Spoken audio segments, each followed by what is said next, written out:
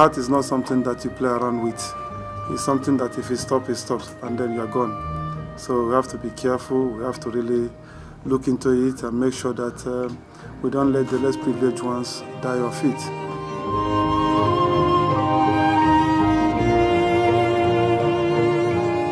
I have to thank you very much for taking a big decision to help me. But it's really a very strong decision that you made, because you can't just not know someone and try to help the person. So tell him thank you. He's been a wonderful person. He's been like a father to me, like a mother. It's just been great to me.